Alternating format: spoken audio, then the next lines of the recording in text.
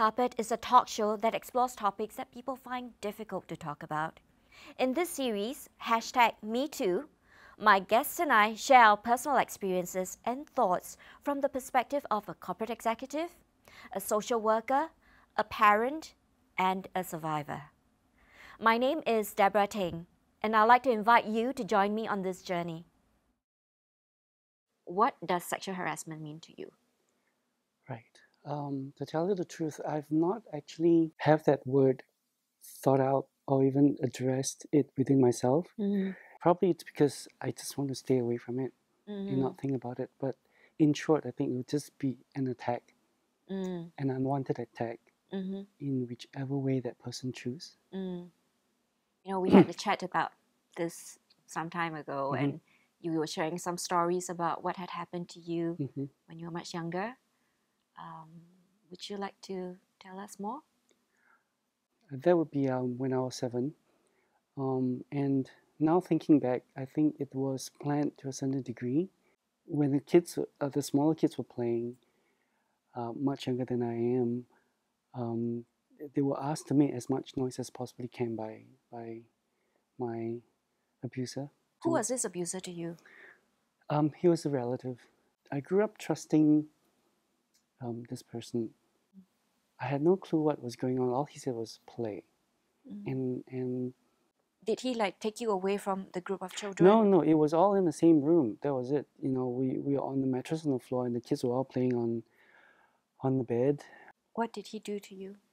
I could remember the pressure that his whole body was on me. And what was going through your mind when all this was happening to you? All I could thought was, what kind of play is this? It just felt weird, and at some point I thought, well, he's trying to put his mouth on my mouth and do whatever he wanted to do, and I just felt disgusting. I said, ooh, you know, and this is what you get because your parents don't talk about it, your grandparents don't talk about it, school definitely didn't teach. Your friends are too naive to know anything like you. Did you ask anybody what was happening? Well, one of the things that he said was, yeah, it's only play, you don't have to tell anyone anything. So he actually made the whole experience feel like it was something natural and something that was unthreatening to you. It was only when it happened the second time when I think the second time the kids weren't around. There was just me, same room, same place.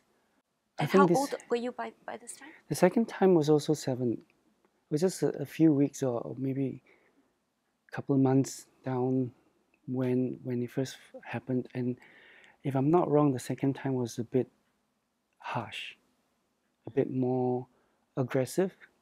It felt different because there wasn't anyone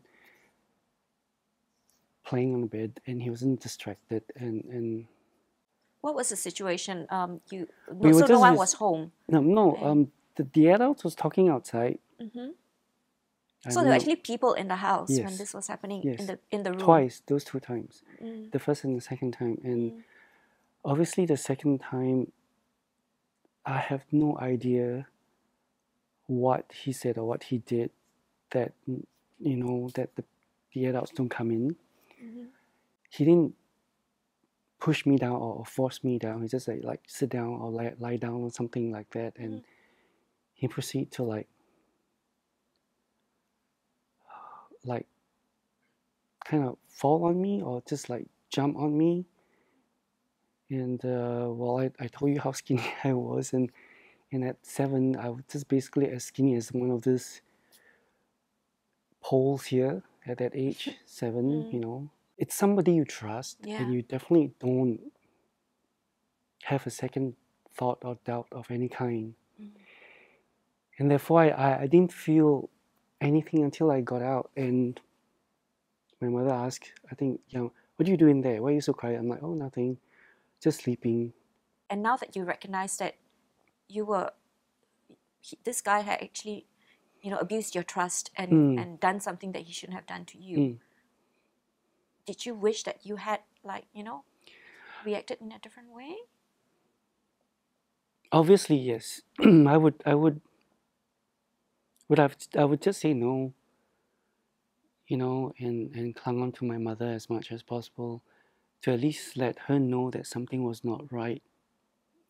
The third time didn't happen. I think I actually did something quite close to that. Was I told my mother I don't want to go, and she asked why, and I said I just don't like to go there anymore. And no, it's relative. You need to pay respect to your elders, whatever. And I just followed. When I got there, I didn't want to enter the room with without anyone going in with me. Yeah. That was, I remember doing that.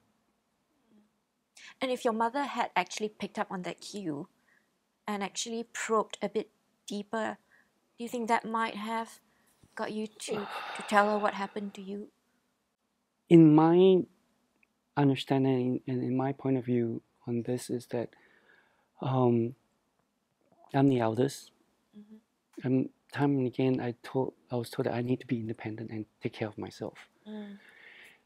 And I need to know how to handle things that come to my way.